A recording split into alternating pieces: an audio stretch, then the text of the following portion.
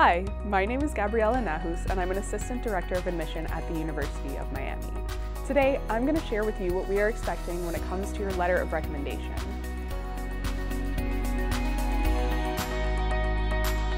This letter provides us with a further layer of context to your application and helps us learn more about you and why you would be a great candidate for admission at the University of Miami. We only require one letter of recommendation, which must be from a school counselor or teacher at the high school level. You may submit more than one letter, however, as mentioned before, only one is required as part of the application process.